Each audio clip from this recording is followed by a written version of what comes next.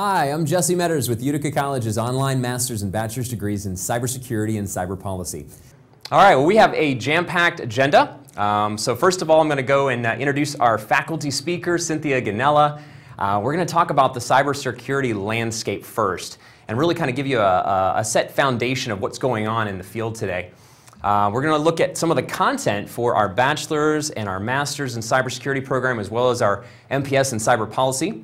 We're going to look at some really key things that make Utica College's cyber programs unique. And we're going to look at some of the affiliations that Utica College has and designations that we've received for our program. We're excited to be able to interview one of our recent, well, I should say just about to graduate from the Master's in Cybersecurity, Dennis Labossiere. And then we'll talk a little bit about online learning at Utica College, and we will spend some time answering questions at the end. However, we are going to have some time for questions throughout the presentation, so I will hit some of those questions up and we'll be able to answer those for you as we go. So you guys see we have a very full agenda, so let's bring Cynthia Gonnella into the program.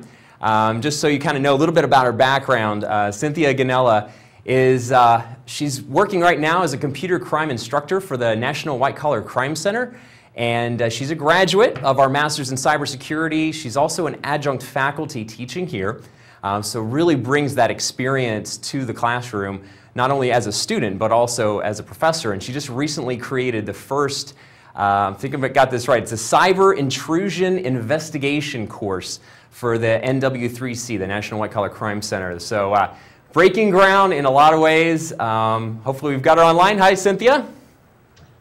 Good evening, Jesse. How are you? Doing great. Good to have you. Thank you. It's great to be here. Great.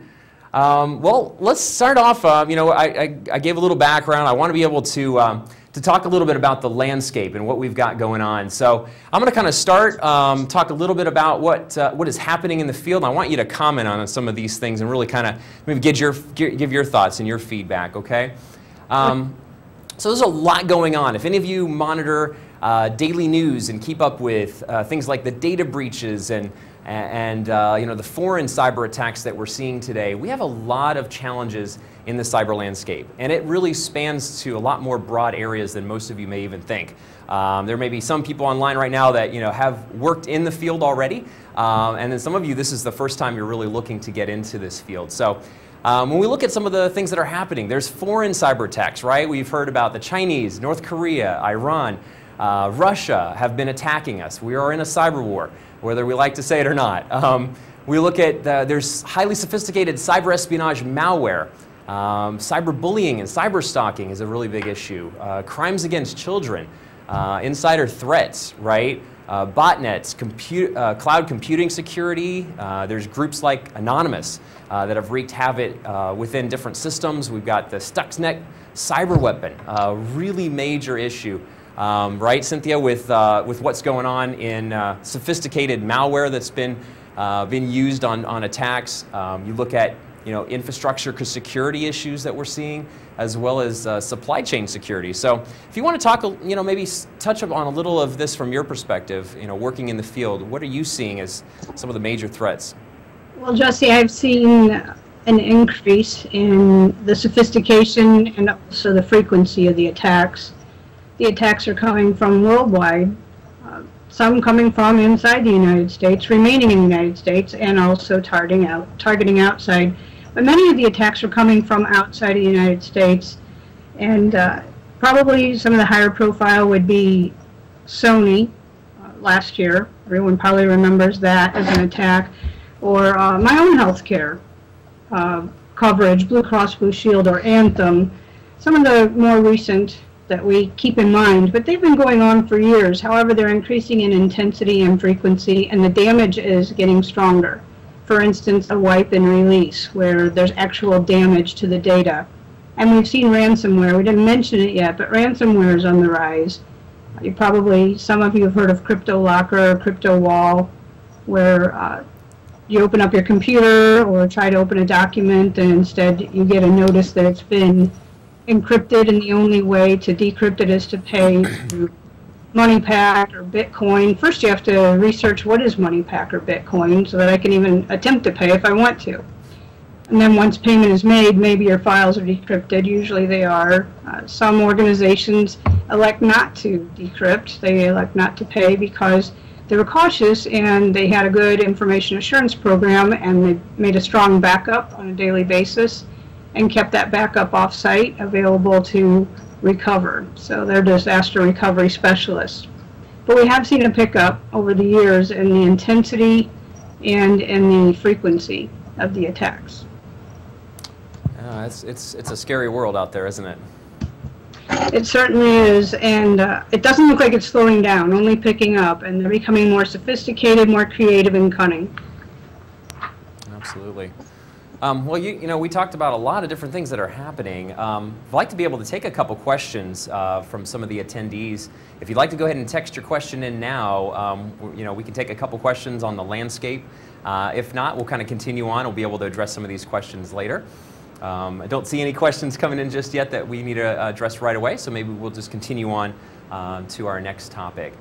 So Cynthia, let's talk a little bit about the Utica College program. So obviously there's a major threat, right? We have got a lot of need for people to be able to protect our data, to protect our country.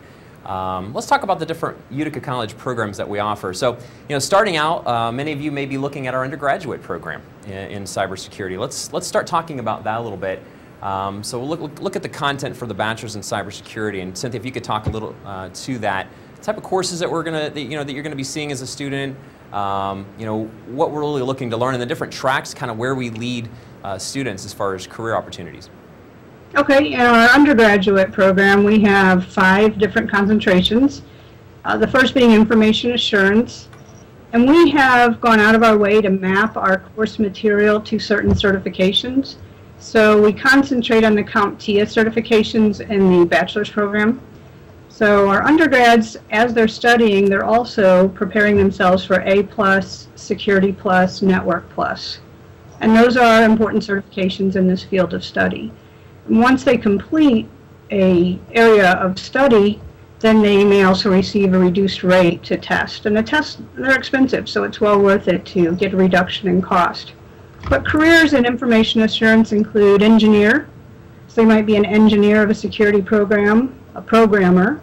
Most common languages are Python and Java right now. Those do change over time, but that seems to be one that has taken off. Network security administrator works with the computer information security officer into ensuring that all the policies are administered, that they are employed within the organization. Cybersecurity analyst, the person who analyzes all of the threat data and the information that's coming in, and IT security. So they maintain security of the organization, perimeter security, inner security, and also work with the network system administrator and the information security officer to ensure that all of the specific policies are upheld. And then we have another concentration of cybercrime and fraud investigation, and by the way, this is the most popular. It is a popular one. It's very popular. It's a technical combined with fraud is probably one reason it's so popular. A lot of the scams that you see and different crimes against children, crime involving fraud, banking fraud, things like that, anti-money laundering specialist, computer forensic examiner, which can be of any type of crime or any type of information that needs to be examined just to get at what really happened, a timeline, events. Right.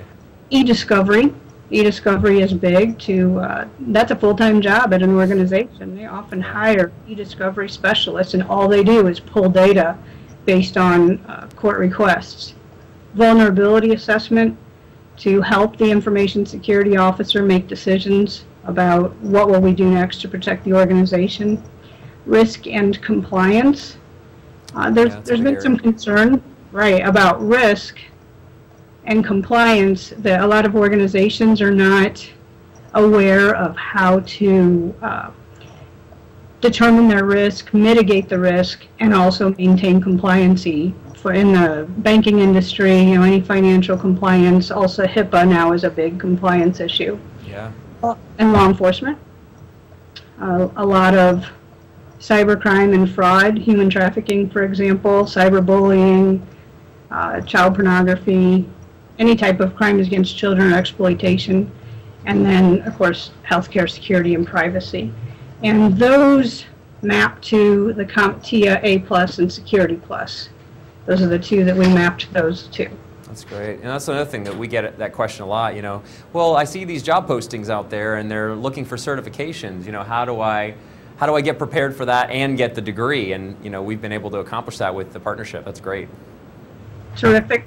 I really appreciate that we were able to map those to those certifications. I had received those on my own before I came to Utica College, but they have helped me tremendously at Utica College. So to have it coupled into the program is a win-win for the student. Absolutely. And reduced rates is really terrific. So the next one is network forensics and intrusion investigation, and that's more of a computer science background. Network security administrator would be one of the career fields.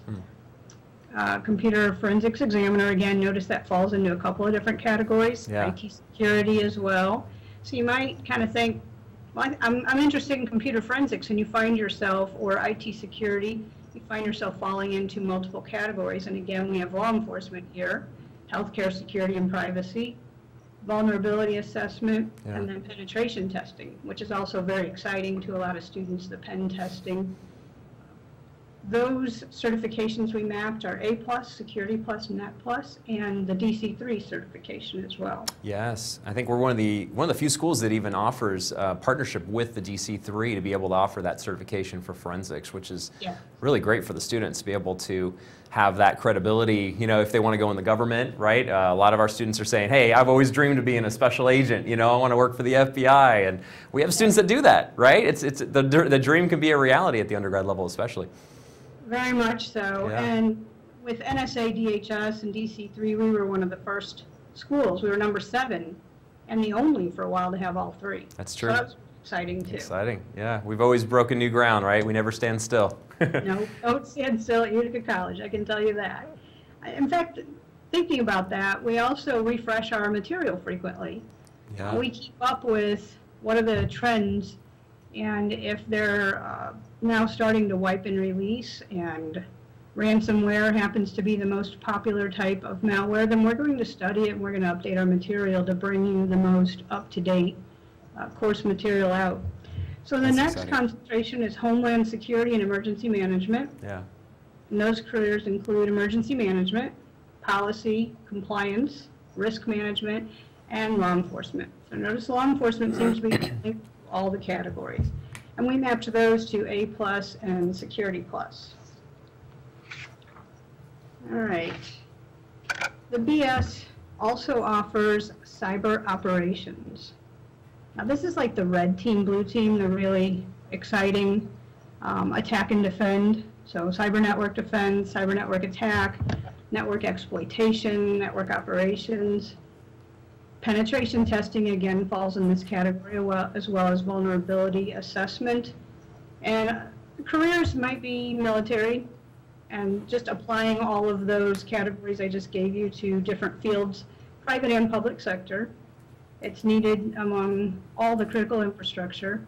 We have 16 critical infrastructure in the United States, and every one of them are intermixed with each other. So they are very reliant upon each other. If you work in one, then you're also benefiting another, and there are some people that work in multiple critical infrastructure areas. We mapped that to A+, Security Plus, Net Plus, and also Linux Plus, because Linux is a tool that's used often in penetration testing and vulnerability assessment. That's great. Thanks, Cynthia.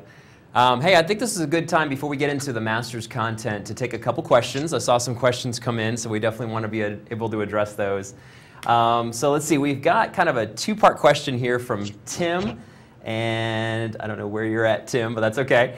So first question says, which top countries or region of the world are most vulnerable for cyber attacks? And then the second part of that question is, what does the job outlook look like for positions overseas in foreign countries? That's a good question, Tim. Cynthia, what are your thoughts on that? Well, one of my thoughts are the most connected countries are the most vulnerable, because the more connections and the more 24/7 connections, the more vulnerable you are. So that comes to mind, and that could be any portion of the world. It's whoever at the time is the most connected. And things you can do to mitigate that are to disconnect, which no one even considers that anymore. That's true. It's simple, right? 24/7 connected. You shut the lid instead of pull the plug. So those are some things we can do to mitigate, and we're actually seeing some campaigns for the best mitigation is pull the plug. You know, stop the activity. No one will use your computer today as a botnet. So the most connected areas that are running 24/7 connections will be the areas that are the highest targets, because you can set up the botnet and they're running 24/7. The second part, I forgot what the second part was. Let me read it again. I figured that we need to go over that again. Oh, he's asking kind of the job outlook for positions overseas. So maybe Tim kind of interested in maybe working overseas, doing some of this work. You know, do you have any insight into where some of the opportunities are outside our the U.S. borders? I can't tell you specific opportunities. I know Saudi Arabia, there's some positions. In fact, the National White Collar Crime Center, we're bringing some different staffing personnel over to the United States to train. At one point, we were applying or considering sending some of our staff over to Saudi Arabia, but they're going to come here to get the training instead of sending our trainers there. But go to Ninja Jobs. Sign up on Ninja Jobs. There are all kinds of overseas positions that are listed all the time on ninjajobs.com. Okay. Now that's not to become a martial arts expert, right? That's actually cyber positions. Okay. Cyber martial artist. Ninja Jobs, that's a new one actually. I hadn't known about that. So hey, that's a great tip you got tonight, where you can start looking for some of these opportunities. Very good, Tim. Hope that answers your question. I think I had one more here. And this is actually, you know what, we're going to get into this question. The question was kind of how important are certifications for students seeking an MS in cybersecurity? And I think we'll be able to touch on that as we get into the content. Am I right? Correct. Okay. Yes. All right, we're going to hit on that question then once we get there. And one more question, then we'll get into the content for the next slide. This is from Ruben. Hi, Ruben. What would be the best certification track to follow in the cyber operations field for the undergrad, I'm assuming? Okay, if we're talking for the undergrad, I think so. CompTIA, start with CompTIA. You need to get that foundation. It's very important to get the foundation. And then you can move into Certified Ethical Hacker and several of the other fields for whatever the specification is that you're interested in. But you need that foundation. Security Plus, Network Plus, those are always highly necessary to move forward. If you don't have that foundation understanding about how security works and how networks work, it'll be very difficult for you. And A+ is kind of a given if you're interested in the field, but it's still smart to take the test, to go ahead and go through that. It gives you an idea what those exams are like if you've never taken one. So I would certainly always begin there and then move up, because by then you're starting to get some idea, what am I interested in? Because there's a lot of specified certifications and you can move toward. But certainly the CompTIA certifications for an undergrad is a very good place to start. That's why we mapped those initially. Okay, great. Hopefully that answers your question, Ruben. Well, let's get into the content for the Masters in Cybersecurity program. I'm going to just kind of briefly touch on some of the first courses, and then Cynthia, if you want to touch on the specializations and kind of do what we did before, let's talk about the career opportunities that the students are going to be able to look at. So, you know, when we start out with the Masters in Cybersecurity, you're going to start with 4 courses. So you'll start with Principles of Cybersecurity. It's going to give you that foundation. We're going to do a lot of hands-on labs. We're going to focus on, you know, multiple different topics related to cybersecurity. We'll take you through a cyber intelligence course, so you've got that foundation of understanding of how to gather intelligence information to use in preventing a cyber attack. We'll look at cybercrime investigations, so looking at the laws and legal investigation procedures there, some of those techniques in investigation of a cybercrime, ethical issues as well. And then we take a look at national critical infrastructures, kind of a survey course looking at all of our different infrastructures and where their vulnerabilities lie. We'll do scenarios, so a very interesting course and kind of looking at those areas. So Cynthia, let's talk about the different specializations, because you can go down a couple different paths as well in the master's program. Maybe we start with intelligence. Okay, we sure can. So cyber intelligence, that particular area of study is The careers include national intelligence, cyber fusion centers, law enforcement. Again, notice law enforcement showed up all through our undergrad program, and it will show up regularly throughout the graduate program as well. Corporate, counter or cyber intelligence units, and then Homeland Security emergency management. Those fields are all very dependent on intelligence. If nothing else, just to get a contextual view of what's going on, what's the big picture, so that we have something actionable to work with to send law enforcement out on. In the law enforcement field, intelligence gathering might include just gathering enough information to investigate a homicide, or if you have serial crimes, to be able to estimate where might the next crime occur, what time of day is most likely, and to analyze all of the reports that have come in to maybe narrow it down to what type of vehicle is likely to show up next. And then the cyber fusion centers, they pull together all kinds of threat information from around the nation. And there's 78 cyber fusion centers, more than 78? I didn't realize there was that many. Oh, there's only 50 states, but we have 78. Yeah, so I guess we're trying to be efficient, huh? That's a good thing. Very much so. And we collect threat information from local law enforcement, from call-ins, and then information that they seek out. And they funnel all of that information up to the National Fusion Center. So there's positions there for cyber intelligence analysts. And I work closely with a lot of those analysts. I teach them in the classes in my full-time job, and then we often end up with fusion analysts in our program at Utica College as well. Yeah, I can think of some folks. We mapped that to Security Plus from CompTIA, but also EC Council. Yeah. EC Council for Certified Disaster Recovery and Virtualization Technology. Virtual machines and virtualized technology is very up and coming, and it's been around for some time, but it's getting a lot more notoriety, especially if you work with cloud computing. A lot of that is virtual technology, so you need to work in a data center. It'll probably be a lot of virtual technology involved. So that's cyber intelligence. And we also have a computer forensics. That program you're going to find will be very appealing to law enforcement, e-discovery, computer forensic examiner, whether it's law enforcement, corporate, private, or public, doesn't matter. Anywhere in there, e-discovery and computer forensics are necessary these days, which is probably one reason in our undergrad program that computer forensics and fraud is so popular. So computer forensics is very popular also in the graduate program, and cyber fraud investigator.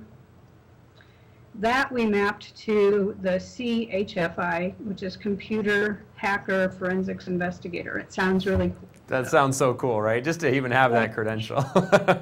Makes you sound cooler on the street, right? I like it. So no wonder it's a popular one. Yeah. And most recently we added cyber operations. Now that's kind of like your red team, blue team, the network defense, network attack, penetration testing again, vulnerability assessment.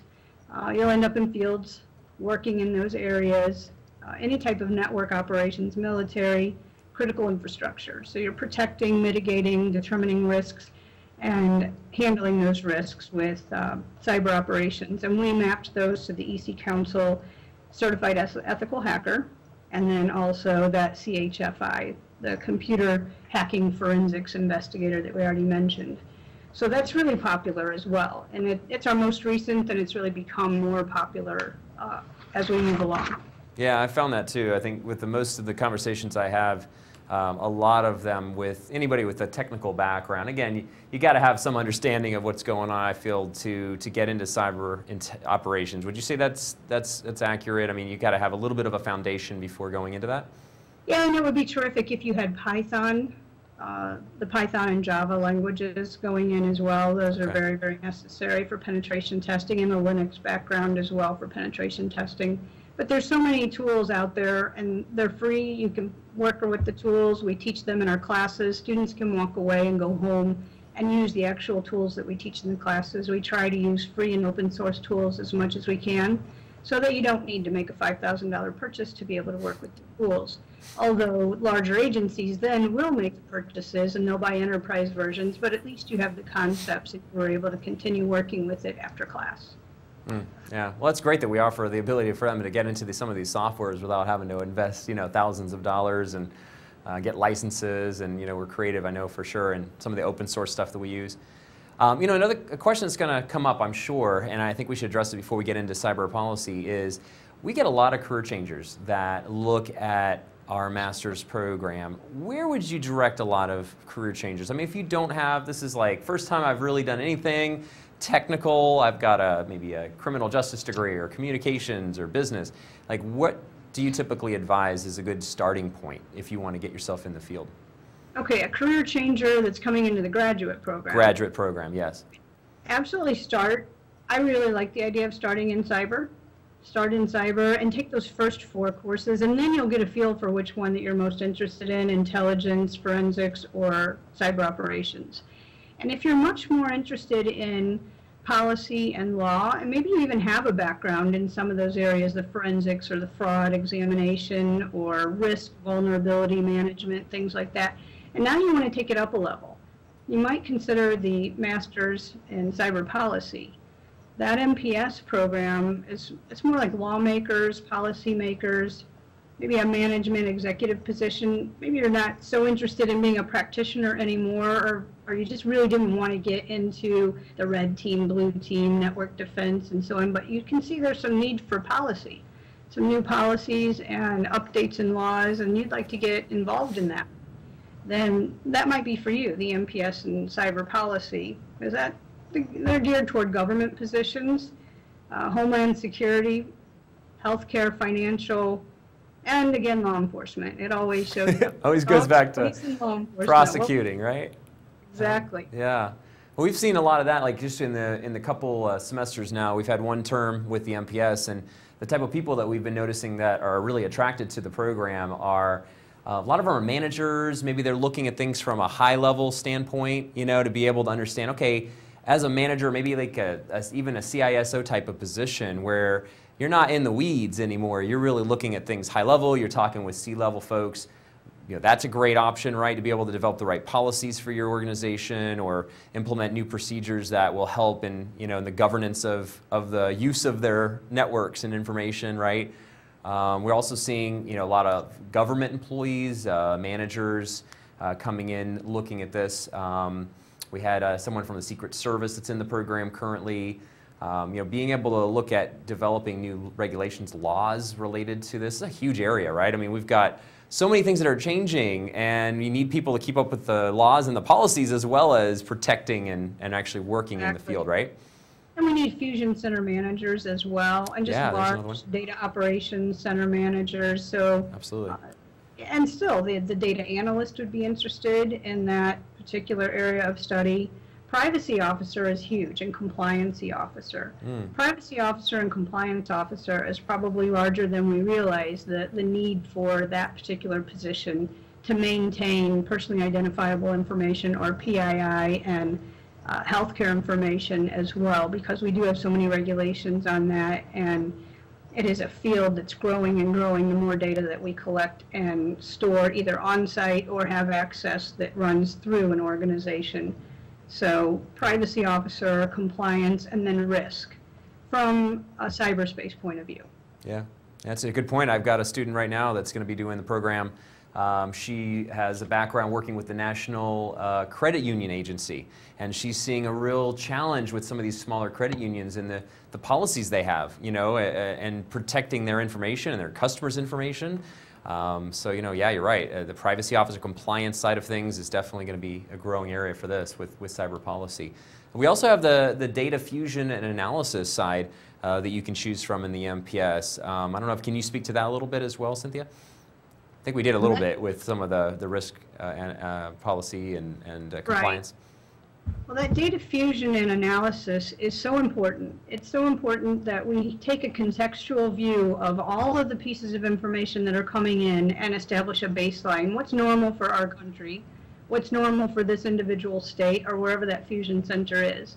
And if you have a terrific analyst or a group of analysts that are working that area, I can pick up the phone anytime and call a fusion center and say, hey, I found this particular thing is occurring in the community. Are you getting any reports like this? And now that might be the first time they have a report, and then they may also have 50 reports and they already have a handle on it and they can pull that case in as well. But that takes management skills and it takes analyst skills to be able to do that. And our fusion centers have the ability to do that for us. But we need managers and we need policymakers to enforce policy in the fusion centers. So the MPS for fusion center managers is terrific. Definitely. Well, let's take a second to answer some questions. I know we've gotten some questions coming in. So let's try to go through just a couple of these, and then we'll get into the next area here. So I've got a good one here from John. He asks, as attacks become more sophisticated, are we facing a greater chance of cyber terrorist attacks domestically and or globally? Does Utica discuss this in the curriculum? That's an interesting question from John from New York. What do you think? That's a good question, John, and yes to both. Yes, we always, I mean, the threats are increasing by the minute, and we do address this heavily in our courses. In fact, that's one of the largest discussions we have in our courses on a regular basis. We do weekly discussion forums typically, and we will ask students to bring in current affairs, and we'll talk about them and what are some mitigating strategies to deal with those new threats that we see. So this is a huge part of our curriculum, actually. That's good. All right. Well, we want to keep things moving here. So let's get into just a little bit about what makes the Utica programs unique. And there's so many things, right? I feel like there are a couple different factors that really help us stand out and make this program unique. You know, expert faculty like yourself, Cynthia, and the experience you bring, and your colleagues in the faculty.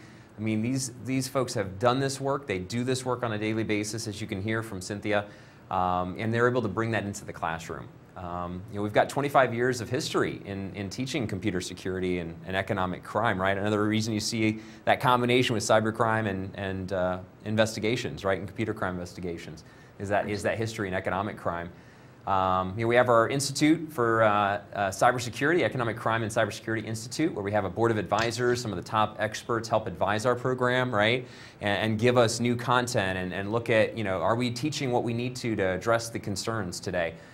So we're constantly getting that input from experts in the industry. Outstanding reputation in the industry. We're going to touch on that just a second here, and some of the different affiliations that we have and accreditations, right? We've got networking opportunities at the campus. We've got all the different certifications that we'll cover next. And then small class sizes, right? So that's important. I mean, you were a student too. The small class sizes are very important. You feel like you get a chance to interact with a lot of your students? I do, on a one-on-one basis. Every week I have a session, 1 to 2 hours, depends on the group and how many questions there are and what we're going through. There's never a time that I don't have time for a student. I'm fortunate that we have small class sizes. I don't have to put them off and put them off. We can actually meet on a one-to-one basis on a conference call or on some type of internet medium where we can look at together whatever the issue is they're having in a paper and resolve that. So they never walk away wondering. They can always walk away knowing, okay, I've got that. It may have been harder than I expected, but I got that. Yeah. And another thing that I think is awesome is our second floor, you know, that we actually have a crime lab that students can tour an actual crime lab and see what that's like as part of their program. So that's not on every campus. Yeah, you can see in the background here, if you can see that slide a little bit, that's actually our cybersecurity forensics lab right on the top there. You can see kind of the different foil line units, and we do from computer forensics all there, right? So very, very cool that we have that opportunity to have that, definitely. Well, Cynthia, let's talk about the different affiliations here real quickly, and then we're going to get a chance to bring in Dennis so we can hear from his experience as an alumni. So let's see if we can bring this up, but we have a lot of different accreditations, right, from federal agencies and organizations that we're affiliated with as well, that really bring credibility to our program. So, you know, we've got the Department of Defense Cybercrime Center certification, the DC3, there we go. We call it DACA, right? So that is really looking at the computer forensics side of things, right? And it's a stamp of approval. It's a very rigorous process, right, Cynthia, where you've got the Department of Defense looking at all different curriculum that we do in computer forensics and digital forensics and making sure that it meets that standard. Can you speak to anything else on that? We specifically sought that. It took time. It's a rigorous process. but we put forth the effort, and we knew that it was important, and we weren't going to let it pass. So I really applaud all of our staff, managers, and everyone who pitched in, all the way down to just writing resumes and all of our bios and putting it all together and really scrutinizing every bit of our curriculum to make sure that we would meet the bill. And we did it. It took some time and some effort, but it's well worth it, and it's a great testament to the dedication of our staff. Yeah, well, you look at some of the other shields. We've got the the National Security Agency and Department of Homeland Security, which I know we're seeing a lot of schools that are going for that. It's still a very rigorous process as well. But there's some other things that separate us in regards to who's certifying. We've become one of the first schools that is a academic certified. Sorry, it's the EC Council, right? It's the Academic Center of Excellence for the EC Council. So that is a new one where we've got the ability to offer those certifications you were referencing earlier. One of the few schools that we were able to find that's got that. So all four of those things really, bringing that credibility to the table. You see here we got IALEA, we've got the Consortium of Digital Forensic Specialists, we've got the Cybersecurity Forum Initiative. That's an interesting group of just a collaboration, some of the top minds in cybersecurity. We have some of their individuals that have gone through our master's program because they wanted the content that we offered, but they've been able to help us in the areas of cyber warfare, and they've got a certification that they offer. We've got a huge network build. I think they've got like 40 or 50,000 people on LinkedIn. So that network just is huge that we have the ability to connect with, and it helps when you're looking for job opportunities as well. So Cynthia, I'm going to take a couple questions here, and then we're going to go to Dennis. We'll get Dennis online here. So let's take a couple quick questions before we have you jump off, and then we'll have Dennis come online. Great. Let's see here. Let me just look through a couple of these. Oh, that's a good question. This is from Curtis in Arizona. Are we required to have network security certifications before starting, or are we required to earn them along the way? I thought an MS from Utica would be powerful enough. What do you think? It's not a requirement, but I certainly recommend it. If you go out and search through the job postings, you will often see the certifications that they're looking for in addition to a degree. It shows an extra effort on your part for dedication to a certain field of study. So there's nothing wrong with an employer expecting a certification as well. It just shows that you went the extra mile. It's not required to enter the program, and we do supply you with enough information that with extra study you can go out at a reduced rate and get that Network Plus, Security Plus certification. So it's well worth your effort, especially if you plan to go out and you're wanting to make yourself as marketable as possible. Absolutely. Yeah, I agree. So it's really not required, Curtis, but it'd definitely be helpful to try to pursue both is definitely what we're saying. We'll take one more here. Okay. Just looking through a couple here. This is also from Ruben. He asks, so what makes the master's program worthwhile for someone who finishes the BS and is in the field? Excellent question. That's a good question. It's more in depth. It's more in depth. It's more of the same, and then plenty more of new information as well. For instance, we take it to the next level in every area that you already studied, and we add a lot higher, more in-depth tools to your tool belt. You know, the more tools you have, if you're in the field, you know the more tools you have, the more knowledge you have, the more jack of all trades you can be, then the better marketable you'll be, especially if you want to move toward management positions, or you just want to get a little bit deeper in, or even laterally move across to another position. Maybe you're working as a forensic examiner and now you'd like to get more into network forensics.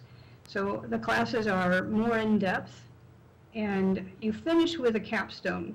Now when you finish in the undergraduate program, you finish with a senior project or an internship of like 200 and something hours. But when you finish in the master's program, you finish with the capstone, and that's 16 weeks of rigorous, and I do mean, I teach capstone, I mean rigorous, rigorous research.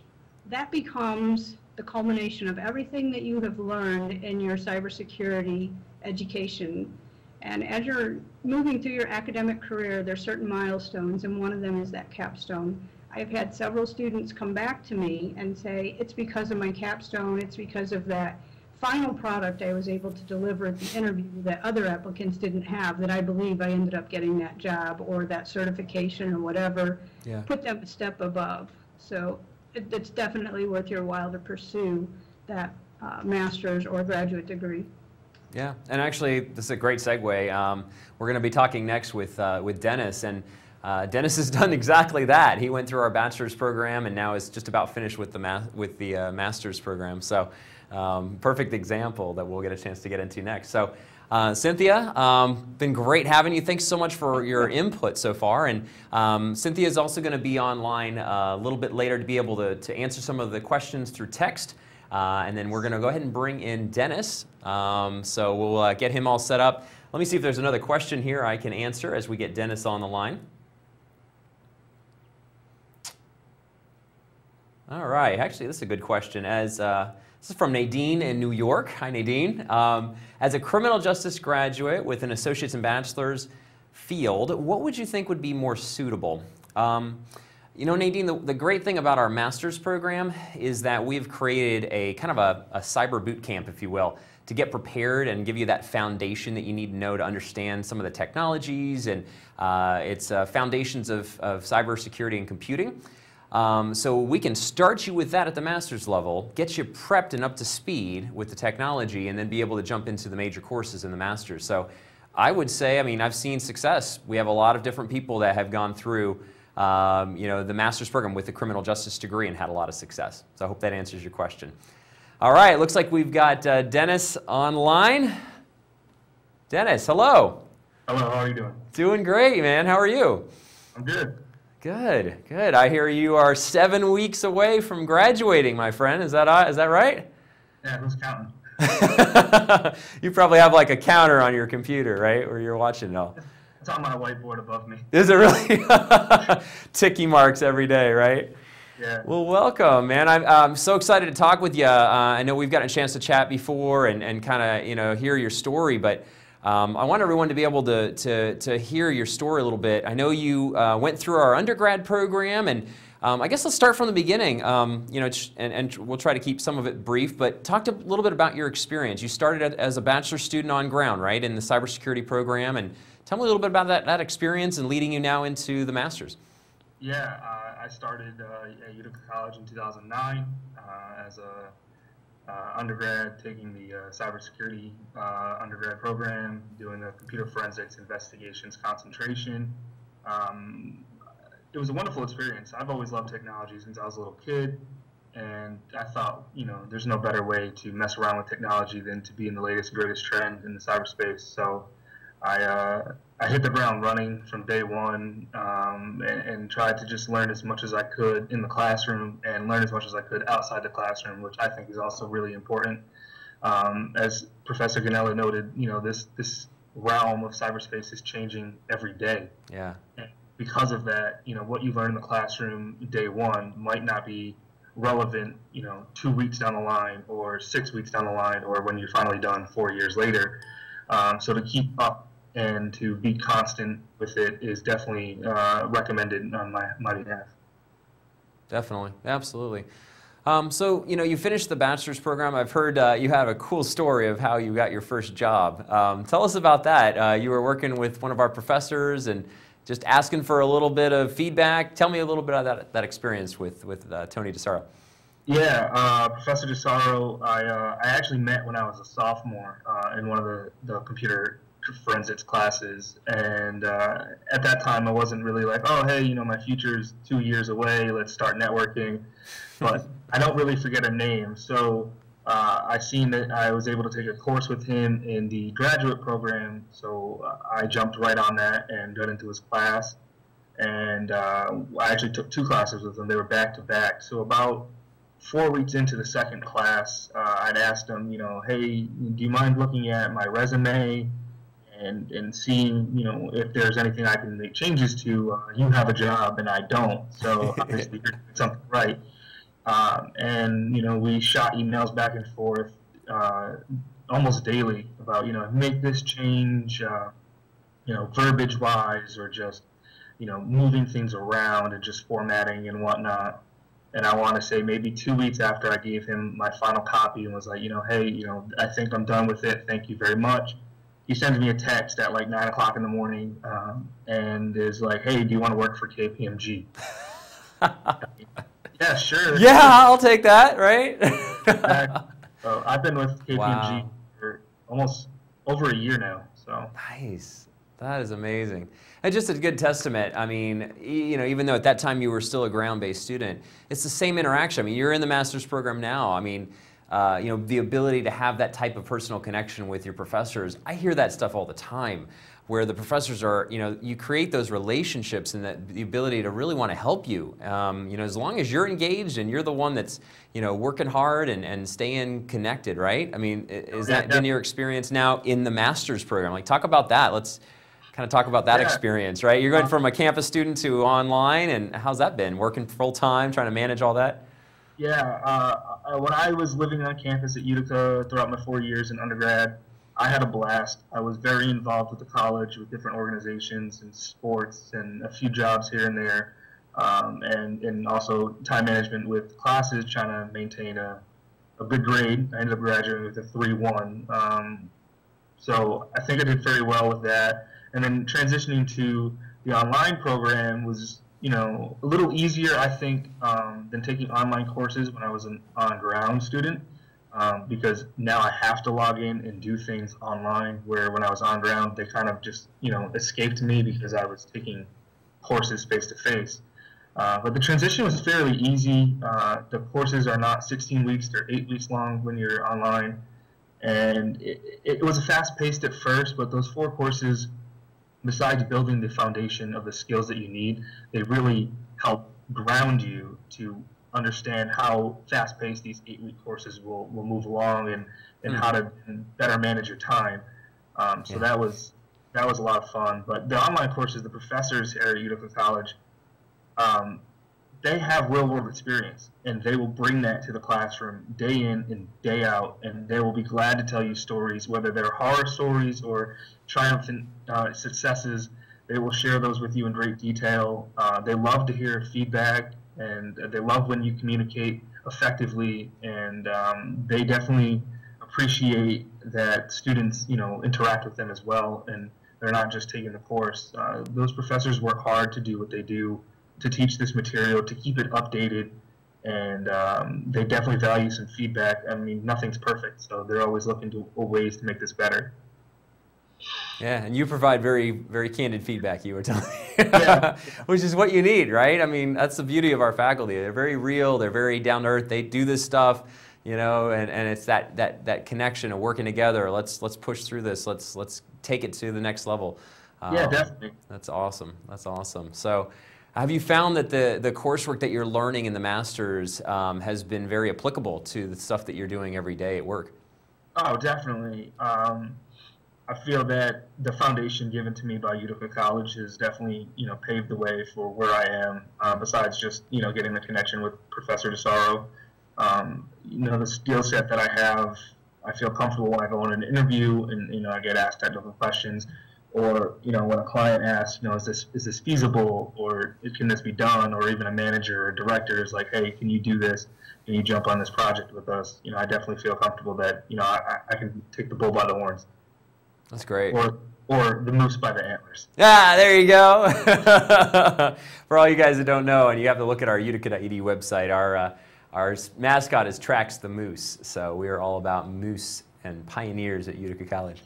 Well, Dennis, let's talk a little about the online learning experience that you've had. So, I know we've talked about the high level of personal attention that you're able to still get as an online learner. I think you've kind of hit on that, right? So it's not like you're just out in cyberspace and you never really have interactions and you're just typing your questions to an email and maybe getting an answer a week later. I mean, what's that interaction been like? Talk to us, maybe give us a picture of what the courses are kind of like as a student. Yeah, well, I mean, it really depends on what concentration you're taking and what class you're taking. Okay. I'm a dual specialization major right now, so I'm taking the well, I finished the forensics and I finished the operations track, and as you mentioned, I'm in capstone right now. So in the forensics tracks, I mean, you're going to be learning, you know, how to start an investigation, how to write reports. You know, you're going to learn virtual machine forensics, Linux forensics, obviously Windows forensic. You're going to hit on these topics that are very relevant today. In the cyber operations track, as Professor Gonnella mentioned, you know, you're going to touch Linux a lot. You're going to learn NSM, which is network security monitoring. You're going to, you know, touch upon malware and penetration testing skill sets. So the online learning portion is, you know, it's at your pace, but at the same time, it's easy to get behind, but it's also easy to get ahead. Some professors like to open everything up, from week 1 to week 8, everything's available. Some professors keep it a week-by-week basis. So it all depends on, you know, how they feel and how they run the course, but it all comes down to you and it's time management. So it's on your schedule. So you don't have to go to class, you know, every Tuesday or Thursday from, you know, 8 at night to 10 at night. You can do it at 2 in the morning. You can do it at, you know, 10 at night. You can do it at 3 in the afternoon. Whenever you're available and you can chip away at stuff, that's what's the beauty of this online. You know, it's learning at your own pace, but at the same time, you've got to learn to keep up and make sure you get the work done week by week, or if it's due every 2 weeks. Because it is an 8-week segment, so after the 8th week, you know, you're either on the next class or you're not. So. Okay, cool, man. Well, that's definitely helpful, you know. And a couple other things that I'll mention, and then we're going to try to take some questions here as we've got just a little bit time left. You know, we'll talk a little bit about you know, the flexibility. You've hit on that, Dennis. You know, there's also some great resources. I don't know if you use those as a student, like Smart Thinking, the Writing Lab. Did you use Read and Write Gold at all, or knew about it? I know about it. I haven't used it. Smart Thinking I used when I was undergrad, and I used it as a tutor as well when I was tutoring students in the undergrad. I haven't really used it in the master's program, I don't think, but it's definitely available and it's a great resource. It is. Yeah, I've been hearing great things. If you haven't written in a while and you're kind of like APA format, I don't know what I'm doing here. You know, it's a great place to start to get some help and get your back up to speed. And you know, many of our students haven't been in school for 10, 15, 20 years sometimes, so or more. So you know, this is a great way to kind of get some help, and we have a lot of support in place. As you can tell, we have a lot of great support in the career planning and development. I know you talked about going to the Career Center with me when we were talking earlier today. You know, being able to get that resume looked at, you know, be able to look at jobs that are specific to what you're trying to get into, and then of course the help with the faculty in career planning, right? Obviously, very helpful, very direct and hands-on. And I know even Cynthia, as a teacher in the capstone, is very, very interactive with the students and helping them identify different opportunities. You know, looking at connections that we all have to be able to assist the student, you know, in that final job opportunity. And then we have discounts, you know, that are available if you're military, law enforcement, or retired law enforcement. You know, if you're a federal employee, or we have a lot of different companies that we're affiliated with as well. So, you know, that's something that you could definitely talk to one of us about on a personal level as a program manager, and you know, be able to kind of see what your situation is and make sure we can really dive into the information with you. So we're going to get into some questions. So Dennis, I'm going to read off some questions here. Let's try to get to as many as we can, because we have about 5 minutes here. We can take some good questions, and if we don't get to your question tonight, don't worry, we will be answering those. So we've got some other team here that's on the text, and you should be getting some responses back as well. And if we don't get to it tonight, we'll make sure we get you an answer to that question. All right, so question here from Kim in New York. Does Utica have plans to offer a campus master's program? Kim, that's a really good question. As of now, I don't think so. We may be able to have some of our classes eventually hybrid, so that could be coming soon. But as of now, nothing official. Let's see here.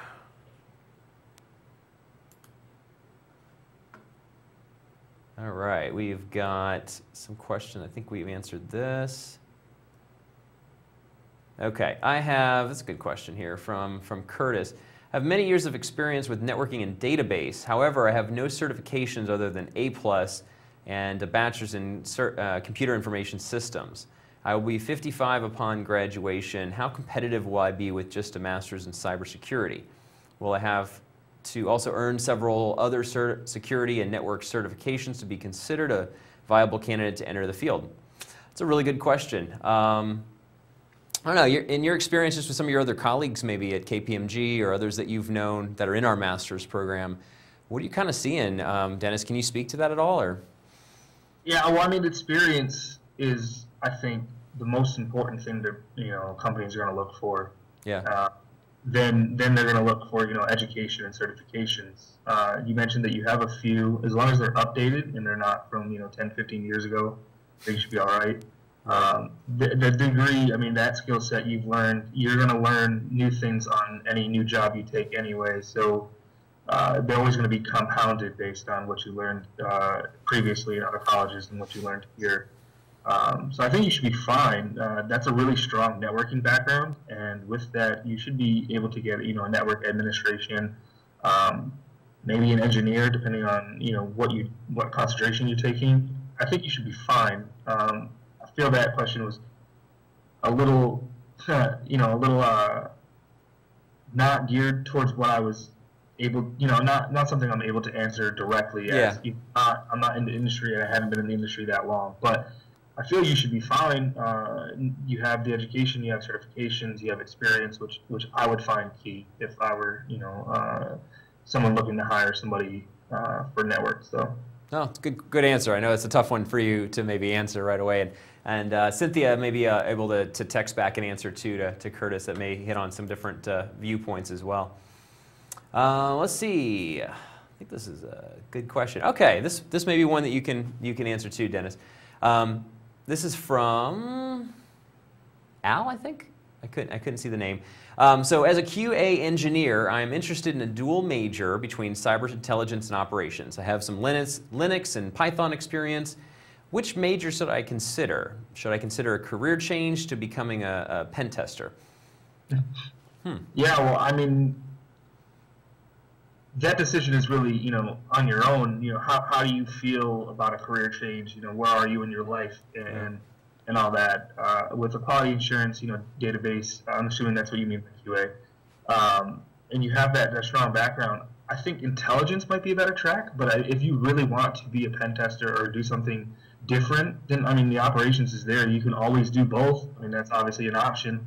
And see which one you want to take first. If you want to do an intelligence track and take that concentration first, take a class and see if it's for you, and then be like, oh no, I want to switch to the operations. That's viable. It's a viable option.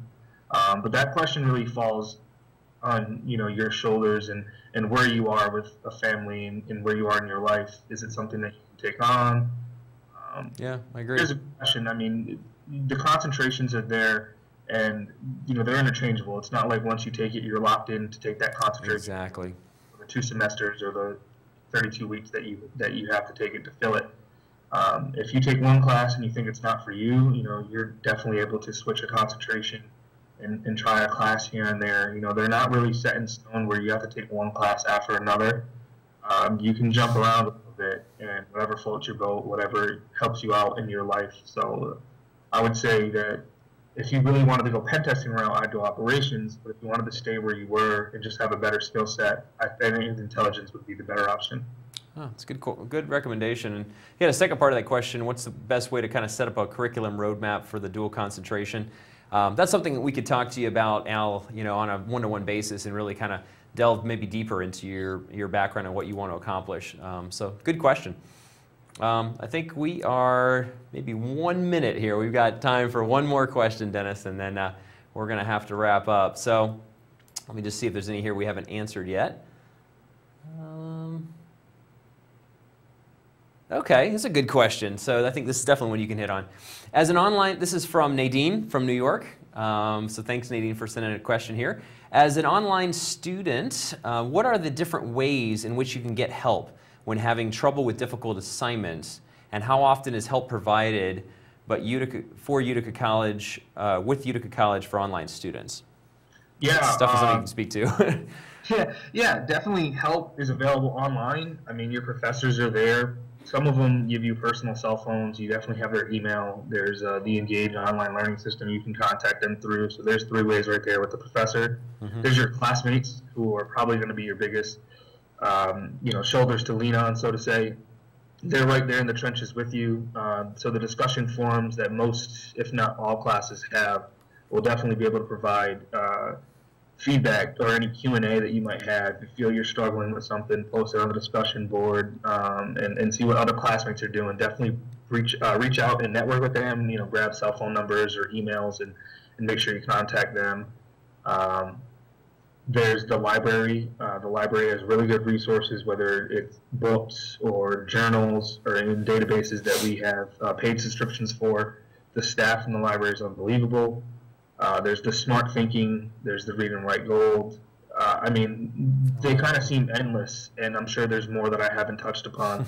The resources are definitely there to help students learn online. I don't think Utica College or any college in general would have started an online program without thinking about how students can get help when it is just generally based online. I think there's 1 residency now on ground, right? Yeah, 1 residency where you'll go about a year into the program. So that's another great way. It's a 3.5-day event, usually about a year into the program. You're kind of touching into a lot of the stuff in your specialization, right? You did one of the residencies? 3. Which one? 3? 3, yeah. I started the program right before they took away the first initial That's right. So I had 3 because I did 2 concentrations. There would only be 2 if you did 1. But yeah, the great networking. You're able to be at the campus, I think, for the summer one or the spring one at least. Yeah, summer and fall. Yeah, you're able to be on campus. You can meet the professors face to face, have dinner with them, drink some beers if you're into that. You can see the beautiful campus that we have and reach out to the library there. Maybe check out some books and whatnot. So there are definitely ways that an online student can get some help if they're struggling or if they just want a shoulder to lean on. I would say the classmates and the professors are definitely your biggest go-tos. They've been mine for 6 years. I was telling you earlier, Joe Giordano, he's definitely there for anybody and everybody who asks. Yeah, you told me he's kind of like a second dad to you. I mean, that's just amazing to hear. Yeah. That's great. Yeah, second dad, unbelievable guy, real Italian, so, he's definitely cool in my book.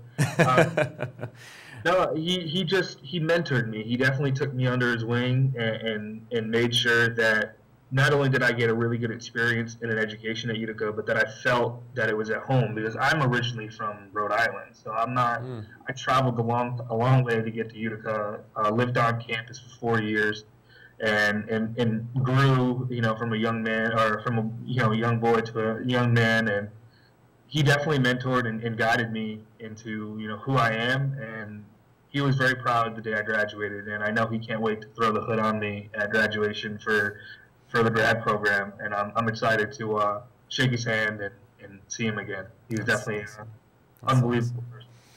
Well, we're excited for you, Dennis, and really I do appreciate you joining us tonight, spending some time, answer some questions. We are out of time, so we are going to quickly just put kind of your next steps. I mean, if this is something that you want to move forward with, and you've already spoken with a program manager, the next step is to go ahead and apply. You'll see the link there on the screen. So classes start January 18th, so definitely the time to apply is now. If you haven't spoken with us, there is the number. Give us a call. We will definitely want to talk with you, find out specifically your situation, what you're looking for, and be able to help you with that whole process. So I want to thank everyone who joined us this evening. It was a informative event, hopefully, for you. I know we didn't get to all the questions, so we will make sure we answer those questions, and look forward to being able to help you as a student. Have a great night, everyone.